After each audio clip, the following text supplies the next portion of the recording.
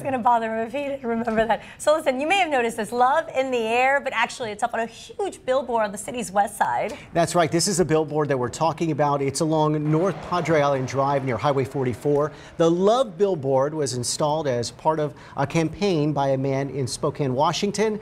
It's called Love on Every Billboard. Now the goal is to simply promote love around the world. So far, 65 billboards have been put up around the country. I think the 70s had a little twist on that, spread that love around. So the man loves love. I guess so. Enough to buy that many billboards all over the country. Are we going to love the forecast, though, coming up?